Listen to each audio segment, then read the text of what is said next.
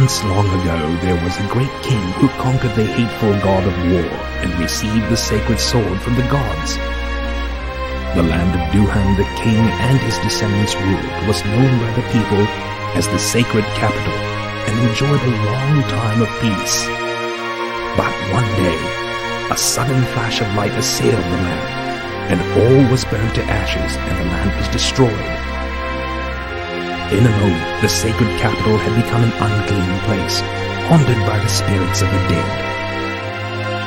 From that time, the people of the world